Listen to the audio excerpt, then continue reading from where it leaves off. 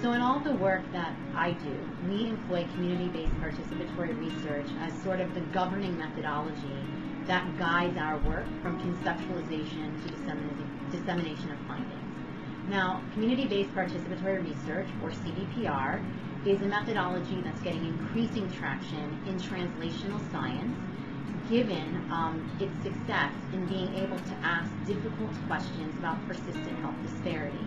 And what CBPR does is that it invites community members who have traditionally been disenfranchised from the research process to participate as co-investigators and to contribute meaningfully throughout all phases of research design and implementation. Since my time at UM, I have been using CBPR primarily in Little Haiti, the largest enclave of Haitian settlement in the United States.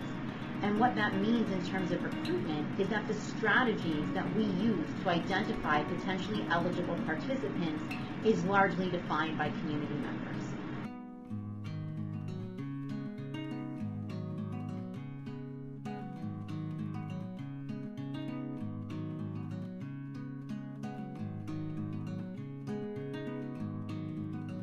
In the two studies which you've asked about, Success and Fit, one of which is funded by the National Cancer Institute and the other which is funded by Bankhead Colney, community members have advocated for the use of community health workers as our primary strategy for recruitment.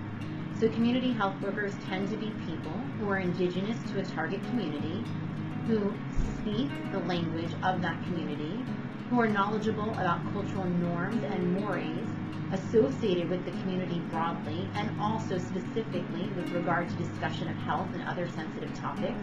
And ideally, they have very large social networks that they can easily mobilize around research. Our community health workers undergo intensive formal training on, in this case, cervical cancer, but could be any area of research. Also around study design, and then they're also certified by the University of Miami Institutional Review Board to participate in human subjects research.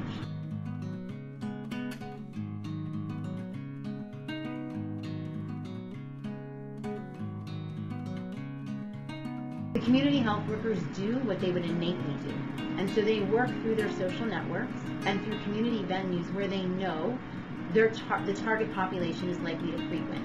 Churches, flea markets, laundromats, bus stops, adult education centers, church activities, and health fairs, and they approach people using their language of preference and in a culturally appropriate way, whereby they can start to have a dialogue around research participation. And we find that this approach is actually very essential because in many of the communities that we serve, there is ingrained historical skepticism about research and the perspective that participating in research necessitates being a guinea pig. So by employing people from the community and promoting research, we don't encounter those recruitment barriers because they are promoting research and initiating a dialogue about research that makes sense to the people who are potential participants.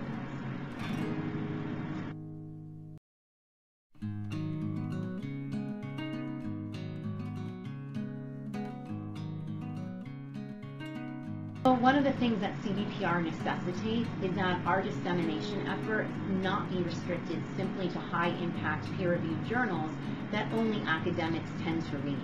So CBPR really necessitates attention to having the community help disseminate findings so that they can lead to practical, real-world change.